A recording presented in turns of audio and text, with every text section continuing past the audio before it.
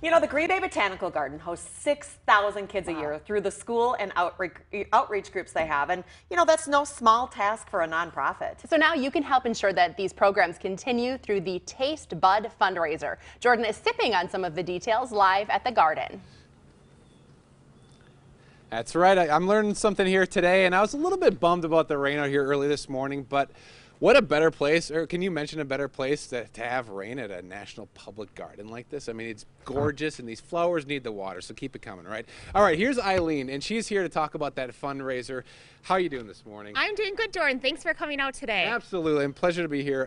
Let's talk about this fundraiser a little bit. When is it, first of all? Yes, next week, Thursday, May 16th from 5 to 8 p.m. here at Green Bay Botanical Garden is our annual fundraising event, Taste Bud.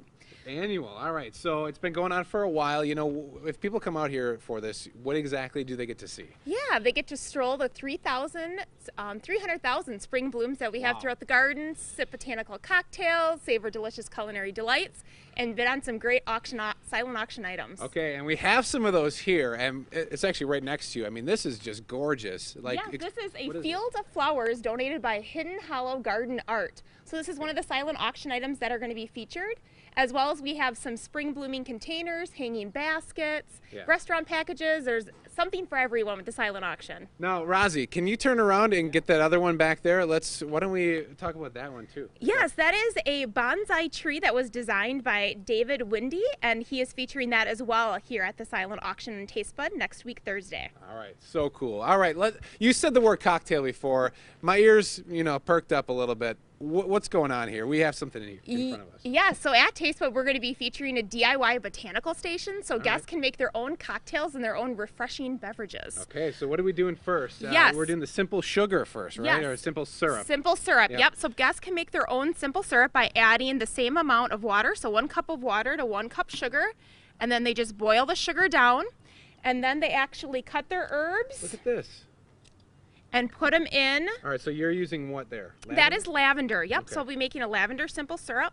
Right. So once they boil the sugar and the water down, they add their herbs, let it sit for a minute off to the side, and then they have their simple syrup. Look at this.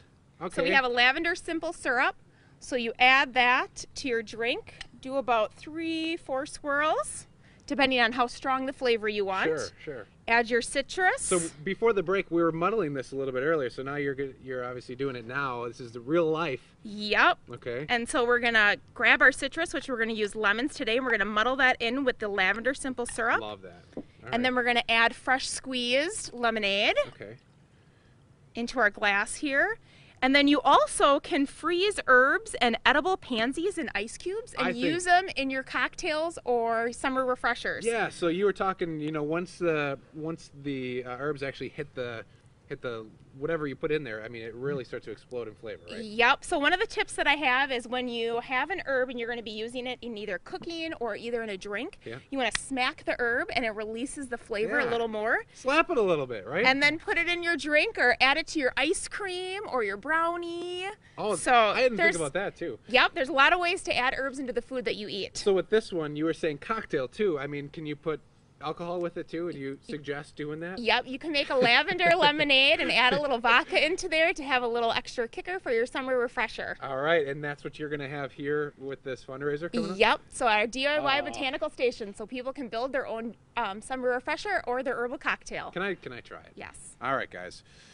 Cheers to you guys. It may be raining, but this is making me feel all nice and warm inside. I bet. Very good. Okay, good Looks job, delicious. Jordan. Yeah, homemade and refreshing. All right, let's